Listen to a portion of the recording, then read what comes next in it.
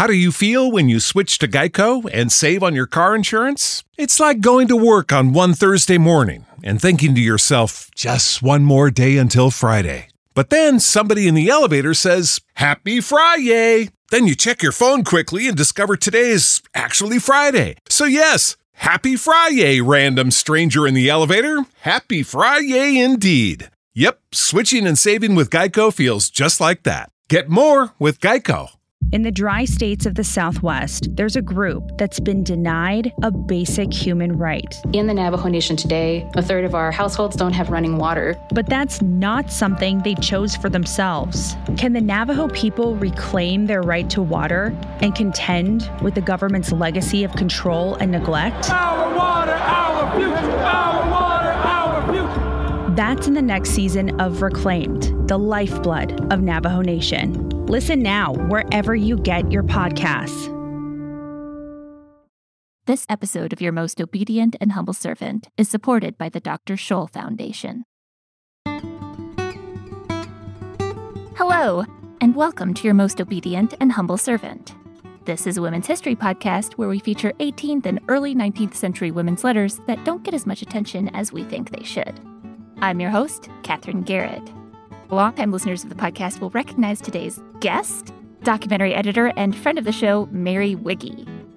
I often mention on the show that I was one of the co-editors of the Papers of Martha Washington, and Mary was one of the other co-editors. So hello, Mary. Welcome to the show. Hi, Katie. It's good to be back. Thank you so much for coming on. Of course. So, Mary, tell me what you're currently working on. I'm with the Papers of James Madison, so specifically working on the Secretary of State series. And we are about to publish volume 14 of that series. So that time frame is around 1807 to 1808. So a bit later than the letter that we're going to be discussing. Gotcha. What's going on with little Jimmy in 1807? 1807, let's see where to begin. Basically, Napoleon is taking control and dominating nearly all of Europe. And there's no help from Great Britain. So more and more of American mercantile ships are getting impressed. And basically, the U.S. is not getting much respect and not getting any negotiations on their treaties that they're attempting. I've talked about this on the show, but it's hard to overemphasize how when you're working as a documentary editor, you get this incredibly in-depth knowledge of like 1 year of someone's life. It's hard to explain the level of knowledge that you end up getting and then how much of it is sort of like you just need to forget because there's no use for it. But yeah, you can feel like you're like living in the year that you're working on when you get that deep into it.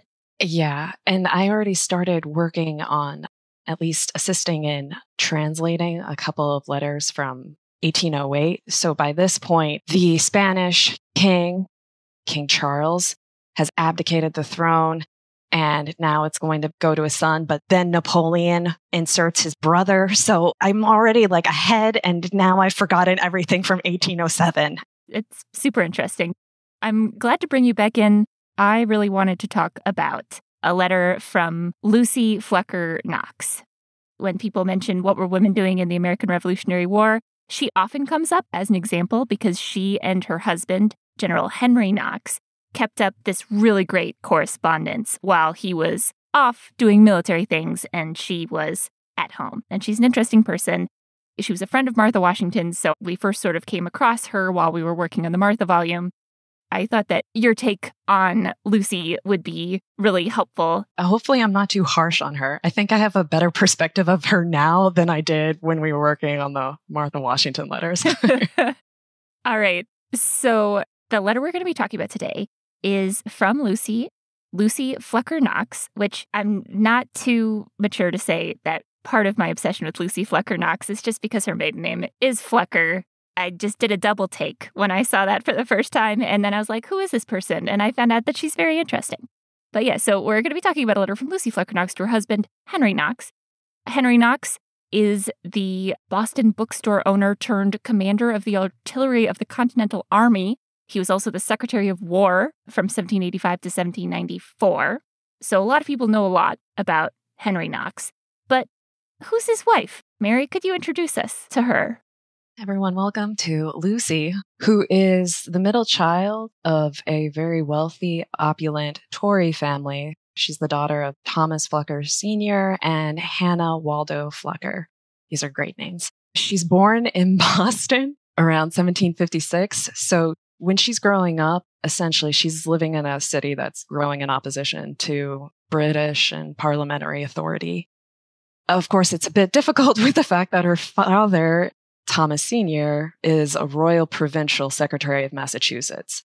Not to mention, he's also one of the wealthiest merchants in Boston. And on top of that, her mother, Hannah, was the daughter of esteemed British Brigadier General Samuel Waldo that had accumulated a large estate that later down the line, Henry and Lucy inherit a portion of it, and it becomes known as the Waldo Patent. And it's now a good chunk of Maine. So that's why they move up to Thomaston, Maine, after Henry retires from being the Secretary of War. Kind of like Martha, we don't really know her education, but it's clearly substantial. So like you can assume that Lucy was taught by maybe tutors. Her handwriting is quite formal and, quite frankly, much prettier than Martha Washington's ever was. And you can see a lot of her handwriting on the Gilder Lehrman website. I can probably link to where this letter is and you can get a look at it. You can tell that she was raised in wealth, luxury, and comfort, essentially. And then she meets Henry. So by the time that she marries Henry, it's 1774. So she's around 18, maybe 17. And she hardly has any of her family support. And actually, her father permits the marriage, but it was really thanks to her uncle who comes in and convinces him that Henry Knox is not such a bad character. However, her parents do not attend the wedding. Ooh. Yeah. In fact, I don't think she sees them at her wedding, and they do not visit afterwards, and then they move back to England. So I don't think she ever sees them after that. Wow. But her sister and her Aunt Waldo, as it's referred, probably Sarah Irving Waldo, attended her wedding, as well as her uncle, Isaac Winslow, and he walks her down the aisle and gives her away. And so it made me think of you because it made me think of John Custis and Martha Washington trying to convince him that she wasn't essentially just a gold digger, but essentially Thomas Flucker Sr. was not really thrilled with the idea of Henry Knox being married to his daughter. Henry Knox, well, he was a tradesman. He was an orphaned son. He didn't really come from means of any kind. He did not have a formal education. He was a bookseller. He was a bookseller. And according to one of the old, probably quite inaccurate articles I read about him, he was very handsome and had a military stance, the way that they describe all of these men. Yes. So when I was first trying to research her, there's a little bit, but there's not a lot of academic writing about her. One of the early books that talks about Lucy Flucker Knox, it's an example of the way that women's history is often written in the early 1900s. It's from The Pioneer Mothers of America, which there's a lot of sort of politics just in the title of the book, From the Pioneer Mothers of America. But this is the opening quote of the description of her. "There was a stir among the daughters and dames of Boston town, when one day in 1774 the word was spread that Lucy Flucker, the pretty and petted daughter of Secretary Thomas Flucker of the Royal Province of Massachusetts, had defied parental authority and married Henry Knox, the bookseller. Not that Henry Knox wasn't an eligible young man, good enough for any girl, but he was in trade." It just cracks me up. I like the way that that's written. It's just like so funny to me. When you start reading a source like that, you have to have like the biggest grain of salt about everything in it imaginable. Absolutely. Oh, man. Yeah, but it's not far off from what I've read. I mean, that's nearly every other... Yeah, she's not wrong. She's not wrong.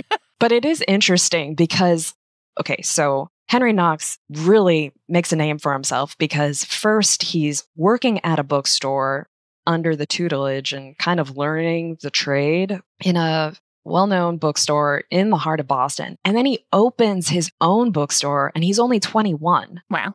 Yeah, he's moving up fast. And he was a good catch, I would say. Nice. Well, I'm rooting for them. My other just brief complaint before we dive in is if you Google Lucy Flucker Knox, a lot of pictures show up that are not of her. They're of other people. But there is a silhouette of her, which is a little bit harder to find. Mary, could you describe what the silhouette of Lucy Flucker Knox looks like? It's incredible.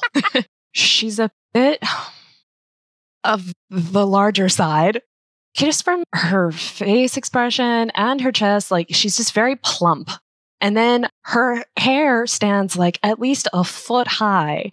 And then on top of that, you have a ridiculous top hat.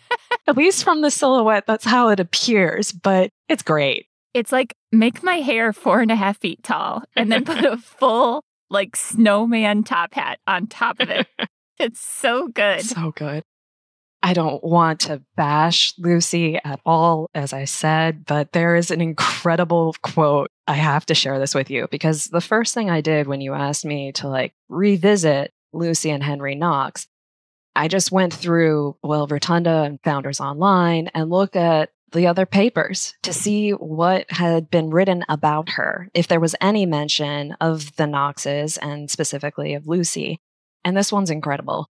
And it's a bit harsh, but it's incredible. So it's Abigail Adams Smith to Abigail Adams, and this is in 1788. So she says, General and Mrs. Knox have been very polite and attentive to us.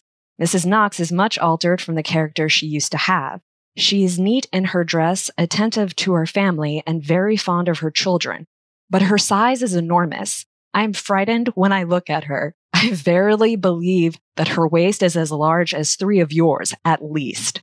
I burst out laughing. Abigail. I was so mean. I couldn't believe it. I'd never actually read such a harsh critique of another woman. I was both surprised and a bit stunned. All right. Well, I'm going to come here in defense of Lucy Flucker Knox. She had a hard youth and she could be as big as she wants, Abigail Adams. Come on. You know what? Also, I didn't even mention, it does not get any easier immediately after they marry. Because consider, they get married in 1774, and then the next year is the beginning of the American Revolution. And then her primary family just leaves Boston and goes back across the ocean to London. And her husband leaves to go fight against the British. So she's left all alone. Not an easy life. This is a good letter to talk about that for her. So to get down to the specifics of this specific letter, she writes it to Henry Knox, 23rd August, 1777. So at this point in the American Revolution, Knox, who again, I talked about him, he was a bookseller. He was just interested in military things. He read a lot about things like artillery. And from that, he was actually incredibly talented. I can see why he's such a popular figure because it's sort of that classic American, not exactly bootstraps, but he wasn't born into the top of Boston society. He just read a lot about the military. And then when a war broke out, he was able to use that knowledge helpfully. So he sort of famously proved his mettle as artillery commander in the winter of 1775 to 1776, when he managed to transport an insane amount of heavy weaponry that had been captured at Fort Ticonderoga all the way to where Washington needed it outside of Boston, which people didn't think was possible. And it just shows that he was really good at the side of the military that's moving things from point A to point B, which is so important. So at this exact moment, he's with Washington in Philadelphia, and George Washington is trying desperately to keep Philadelphia in American hands. They've just met the Marquis de Lafayette, who sort of describes this time period in his book. And the Battle of Brandywine has not happened yet, but will be coming soon on September 11th. So Knox is in and around the Philadelphia area at the time that she's writing this, where Lucy is at home in Boston writing to him. And at the exact moment that she writes him on the 23rd, Knox wrote to Lucy on the 25th that the Continental Army had marched through Philadelphia on the night of August 23rd, so the night that she wrote this letter, and astonished the Tories with their respectability.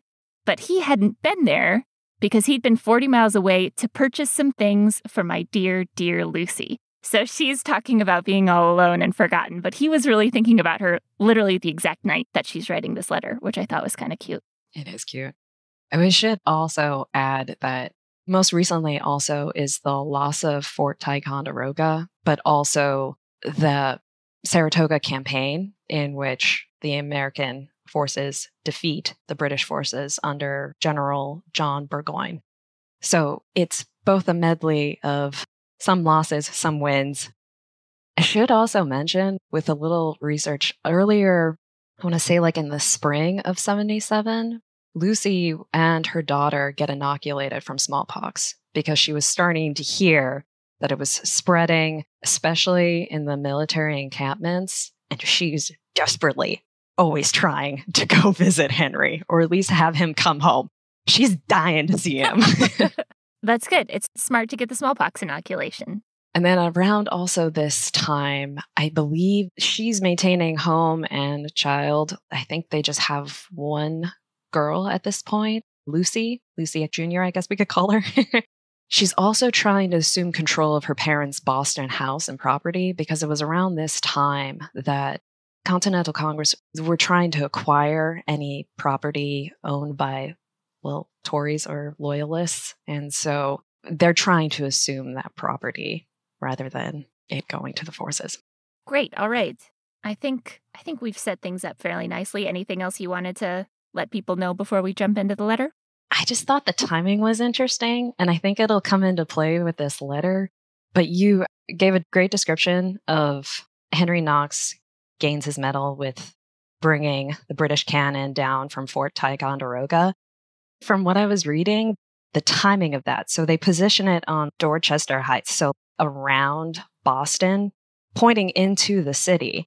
And that's partially, well, mainly what causes the British fleet to depart and leave immediately. But that's also when Lucy's mom and her two sisters and her brother depart as well. Oh, wow. So it was almost like, Henry, oh no, we didn't see that outcome. But have you ever wanted to point a bunch of cannons at your in-laws? Henry lived the dream. Oh man, Lucy will not let him forget it. Okay, all right. I'm going to go ahead and read the letter. Boston, August 23rd, 1777. My dearest friend, I wrote you a line by the last post just to let you know I was alive, which indeed was all I could then say with propriety, for I had serious thoughts that I never should see you again, so much was I reduced by only 4 days' illness. But by help of a good constitution, I am surprisingly better today. I am now to answer your 3 last letters, and one of which you ask for a history of my life. It is, my love, so barren of adventures and so replete with repetition that I fear it will afford you little amusement. However, such as it is, I give it you. In the first place, I rise about 8 in the morning. A lazy hour, you will say, but the day after that is full long for a person in my situation. I presently after sit down to my breakfast, where a page in my book and a dish of tea employ me alternately for about an hour, when after seeing that family matters go on right, I repair to my work, my book, or my pen for the rest of the forenoon. At 2 o'clock, I usually take my solitary dinner, where I reflect upon my past happiness, when I used to sit at the window watching for my Harry, and when I saw him coming, my heart would leap for joy, when he was all my own and never happy from me, when the bare thought of 6 months' absence would have shocked him. To divert these ideas, I place my little Lucy by me at table. But the more engaging her little actions are, so much the more do I regret the absence of her father, who would take such delight in them. In the afternoon, I commonly take my chaise and ride into the country, or go to drink tea with one of my few, and here she at first wrote acquaintance, but then she crossed that out, and she wrote one of my few friends. They consist of Mrs. Jarvis, Mrs. Sears, Mrs. Smith, Mrs. Pollard, and my Aunt Waldo. I have many acquaintance beside these whom I visit, but not without ceremony. When with any of the former, I often spend the evening, but when I return home, how shall I describe my feelings to find myself entirely alone? To reflect that the only friend I have in the world is at such an immense distance from me. To think that he may be sick, and I cannot assist him. Ah, poor me, my heart is ready to burst. You who know what a trifle would make me unhappy can conceive what I suffer now. When I seriously reflect that I have lost my father, mother, brother, and sisters, entirely lost them, I am half distracted. True, I cheerfully resigned them for one far dearer to me than all of them, but I am totally deprived of him. I have not seen him for almost 6 months, and he writes me without pointing out any method by which I may ever expect to see him again. 'Tis hard, my Harry, indeed it is. I love you with the tenderest, the purest affection. I would undergo any hardships to be near you, and you will not let me. Suppose this campaign should be like the last, carried into the winter. Do you intend not to see me in all that time? Tell me, dear, what your plan is. I wrote you that the Hero sailed while I was at Newburgh. She did, but has been cruising about from harbor to harbor since, to get met. She is now here, and will sail in a day or 2 for France. I wish I had 50 guineas to spare by her for necessaries, but I have not. The very little gold we have must be reserved for my love in case he should be taken, for friends in such a case are not too common. I am more distressed from the hot weather than any other fears. God grant you may not go farther southward. If you should, I positively will come too. I believe General Howe is a paltry fellow, but happy for as that he is so. Are you not much pleased with the news from the northward? We think it is a great affair and a confirmation of St. Clair's villainy baseness. I hope he will not go unpunished. We hear also that General Gates is to go back to his command. If so, Master Schuyler cannot be guiltless. It is very strange you never mentioned that affair in any of your letters. What has become of Mrs. Green? Do you all live together? Or how do you manage? Is Billy to remain with you, payless, or is he to have a commission? If the former, I think he had much better remained where he was. If he understood business, he might, without a capital, have made a fortune. People here, without advancing a shilling, frequently clear hundreds in a day. Such chaps as Eben Oliver are all men of fortune, while persons who have ever lived in affluence are in danger of want. Oh, that you had less of the military man about you. You might then, after the war, have lived at ease all the days of your life. But now I don't know what you will do. Your being long accustomed to command will make you too haughty for mercantile matters. Though I hope you will not consider yourself as commander-in-chief of your own house. But be convinced, though not in the affair of Mr. Coudre, that there is such a thing as equal command. I send this by Captain Randall, who says he expects to remain with you. Pray, how many of these lads have you? I am sure they must be very expensive. I am in want of some square dollars, which I expect from you to buy me a piece of linen, an article I can do no longer without, having had no recruit of that kind for almost 5 years. Girls in general, when they marry, are well stocked with those things, but poor I had no such advantage. Little Lucy, who is without exception the sweetest child in the world, sends you a kiss. But where shall I take it from, say you? From the paper, I hope. But dare I say I sometimes fear that a long absence, the force of bad example, may lead you to forget me at some times. To know that it ever gave you pleasure to be in company with the finest woman in the world would be worse than death to me. But that is not so. My Harry is too just, too delicate, too sincere, and too fond of his Lucy to admit the most remote thought of that distracting kind. Away with it. Don't be angry with me, my love. I am not jealous of your affection. I love you with a love as true and sacred as ever entered the human heart. But from a diffidence of my own merit, I sometimes fear you will love me less, after being so long from me. If you should, may my life end before I know it, that I may die thinking you wholly mine. Adieu, my love. L.K. So this is such a good letter. I saw it's a draft, so I wonder if some of these sort of stream of thought, stream of consciousness sections got stuck. Like some of the parts where she's like, please don't cheat on me, please don't cheat on me. I wonder if she cut some of those in the final actual letter. Do you have any idea about that? I don't. I love seeing like the words that were struck out and then replaced. Like, what's softer or what's stronger than what I want to use? Yeah. But she doesn't seem to have her mind made up whether to be angry at him Yes. or at least, dare I say, passive aggressive with him to say, I need you around, but I want to be with you. I want to be with you, but I also love you. But also, I pulled myself away from my family for you, but also I love you. Decide one or the other. Yeah, I'm curious what that final draft would look like. Yeah, I love everything about this. I love how well written it is. I love how funny she is. I love her little news. The thing that got me to pick this one is her little bit about how she spends her day. Because I feel like that's sort of an insight into a well-off Boston lady that you don't always get to see. When she talks about being entirely alone, I can't believe she's actually entirely alone if she's just able to just like, she sleeps till 8. I'm like, who's taking care of your little Lucy? Now that I have a kid, that's sort of my first thought with this is you get to have a sit down with a dish of tea and write for several hours. I know. It's like from 8. And then she really says like from 2:00 p.m. I'm like, what are you doing? You have a child. Don't you have a house to manage? Well, and so it seems like other people are doing it, but then she keeps emphasizing I'm entirely alone. I'm like, don't you have a maid that you chat with or anything? Or that's not worth mentioning in the letter? I know. She names quite a number of friends, or as she said, first acquaintances and then friends. They all seem like they are based in Boston. Their husbands are very likely acquainted with Henry. That's quite a few people to go see every now and again. I'm very impressed with what is she doing with her time.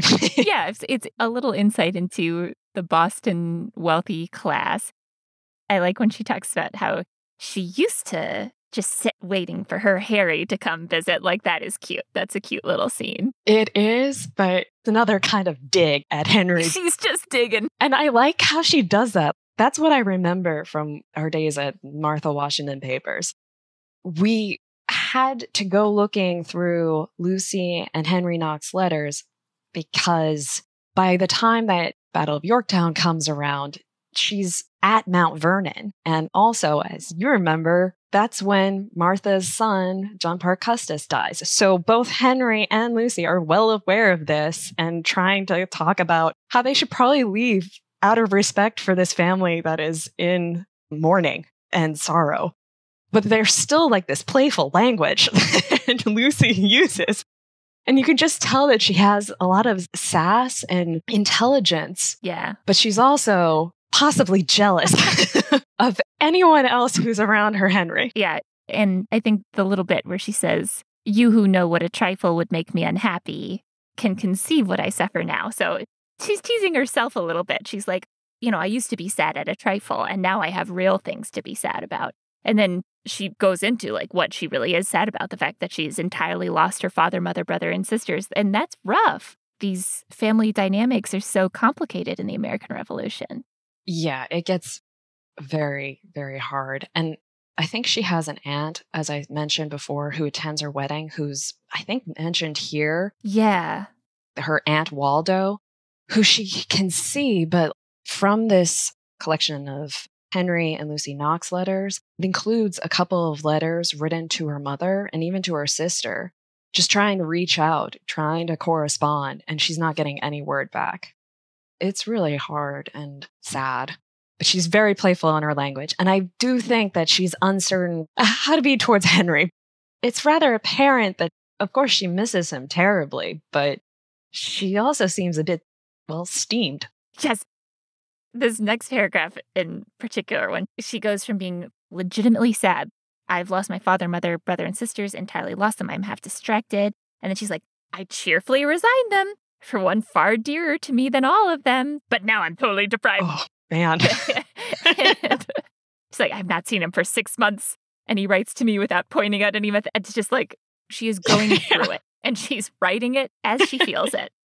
But it's still well written. And she says, I would undergo any hardship to be near you, and you will not let me. Like, oof, beautiful. But this also provides an insight into the American Revolution that we see a lot in these letters from women that I think people sometimes forget, is that there were so many women traveling around with these armies. She wants to be there because there are other women there. She's asking if Nathaniel Greene's wife is there. These winter encampments had a lot of officers' wives there. All of these sort of people imagine, the traveling army and to be almost entirely male, but there were always lots of women there. So to leave them out is not telling the whole story. And it's interesting because Henry Knox is really descriptive to Lucy about a number of the battles. And that includes like the Battle of Trenton, the Battle of Princeton. So like, remember crossing the Delaware, but he's so descriptive to her about these. And you can tell that he wishes she's there, but he also doesn't want her to be there to be in any harm's way. But then she comes back with one particular letter when she's at Mount Vernon. This is later in 1781. Well, Martha Washington and John Parke Custis's wife received their letters from their husbands saying that they can come to the winter encampments. Where's my letter? I still haven't heard from you. When can I come see you? I mean, like, this was like another form of community, but most importantly, this is like for her to be with her husband. I don't think she really starts traveling to winter encampments until around 1778. So there is a ton of traveling. You're right. My other point, I might have made this a million times before, but when this tier, like the officers' wives, like the generals' wives, are going to a winter encampment, travel is tough and all of that. But when they're in these headquarters, they're in the biggest, fanciest house they could find. Oh, yeah. They are having parties. They are socializing. And yes, there is absolutely risk. There's totally risk for these women that are traveling with these armies. There's a reason that she wants to go. She's not going to go there and be like horrified by scenes of terrible war necessarily. She's a little bit shielded from that. So for her, it really is. She just wants to see Henry. It is interesting, though, around this particular time, if not even earlier in 1776, Henry's writing asking her to send him things. She knows she's supposed to bring all of these items, sheets or bedding and spoons, like all the utensils, everything for an actual legitimate house during winter encampments. Not to mention, as you were talking about, all the hosting. That's a lot. Back to the letter where she talks about, I wish I had 50 guineas to spare. And then she says, the very little gold we have must be reserved for my love in case he should be taken. So is she talking about paying off like a bail? Like if he is captured as a prisoner of war, so she can like get him out? Is that what she's talking about? That's how I interpreted it. And it was pretty common. But I mean, it does also just sound like money is getting hard to come by. And in the brief other letters that I was reading of their correspondence or other correspondence that they have around this time frame, she's like, this particular item that you're asking or foodstuff that you're asking for, it doesn't just come out of thin air. It's very expensive. I can't just go and try to find this for you. But it is becoming a bit more of a trying time. I mean, it's a hard economy during wartime. Yeah. She's not war profiteering like Abigail Adams. No. Although maybe she is. She does talk about like who's making a fortune down here. That part surprised me. Yeah. We have to throw in the feminist quote that gets cited quite a bit where she says, your being long accustomed to command will make you too haughty for mercantile matters, though I hope you will not consider yourself as commander-in-chief of your own house. There is such a thing as equal command. Like snaps to Lucy.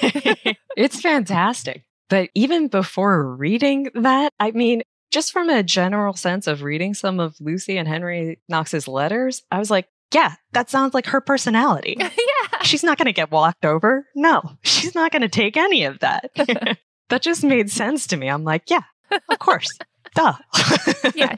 He's not going to be commander-in-chief of his own house. No. No. Let's see. Oh, yeah, when she says, girls in general, when they marry, are well stocked with those things, but poor I had no such advantage. That is some passive aggression. That's not even hiding the passive aggression. No. Poor I had no such advantage.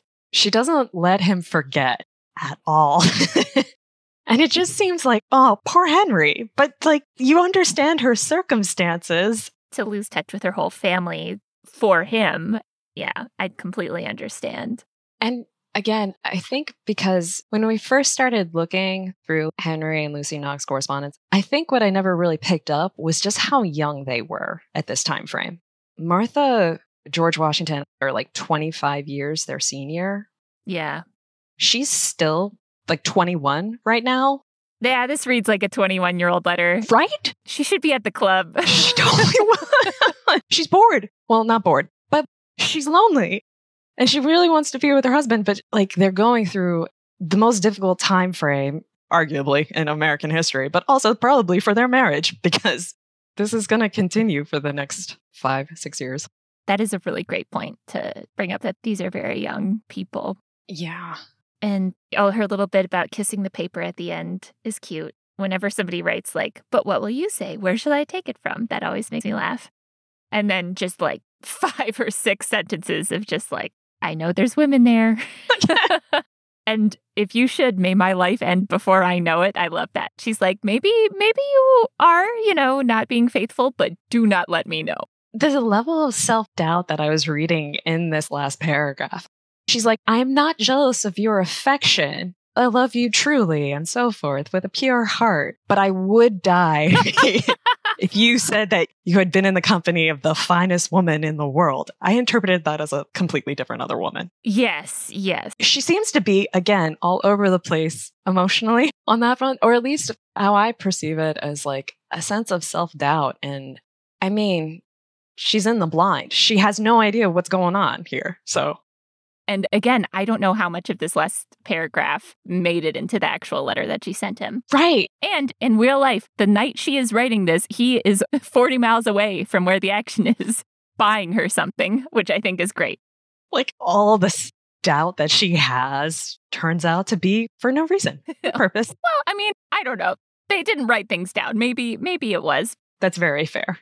Maybe she had real reason to be suspicious. What I like about this letter is it does feel so real and honest about her feelings, and it's this little window into her life, even describing what she does during a day and how she talks about her daughter.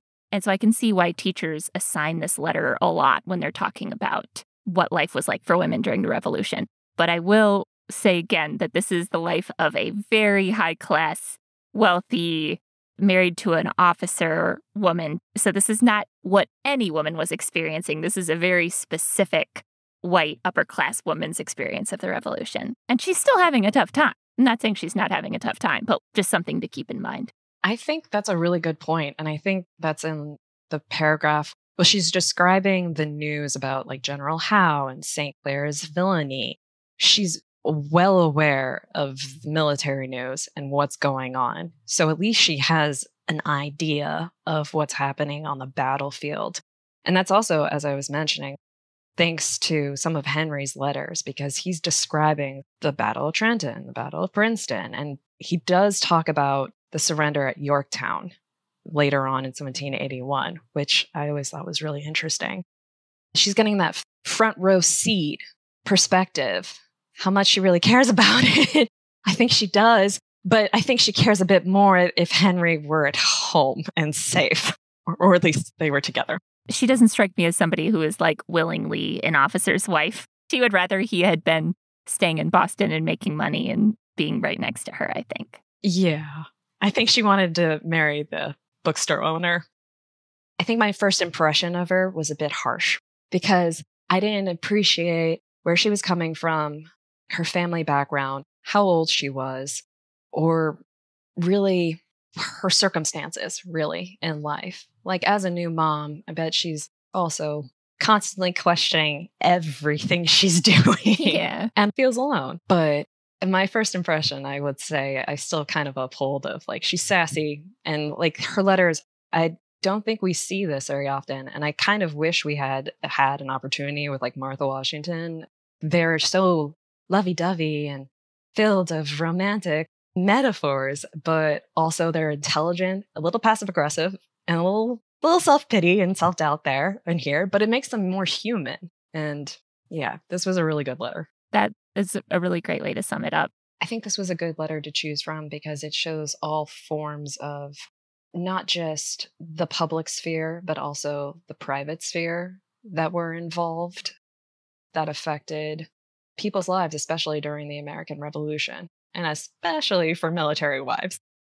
Well, Mary, thank you so much for joining me on the podcast and talking about this. This was so much fun. This was a fun letter. Thank you. So for my listeners, I will link to some of these letters we're talking about. We will definitely cite the book that Mary mentioned using for research for this. And I am, as ever, your most obedient and humble servant. Thank you very much.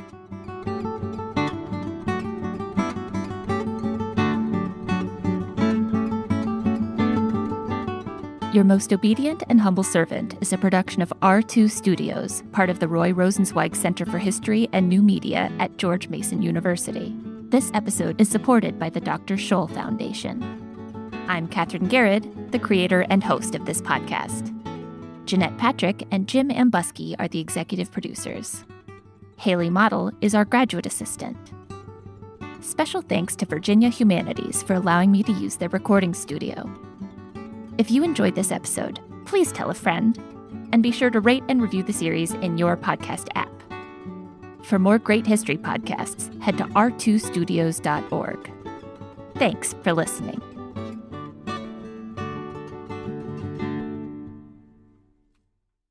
How do you feel when you switch to Geico and save on your car insurance? It's like going to work on one Thursday morning and thinking to yourself, just one more day until Friday. But then somebody in the elevator says, "Happy Friday!" Then you check your phone quickly and discover today is actually Friday. So yes, happy Friday, random stranger in the elevator. Happy Friday indeed. Yep, switching and saving with Geico feels just like that. Get more with Geico.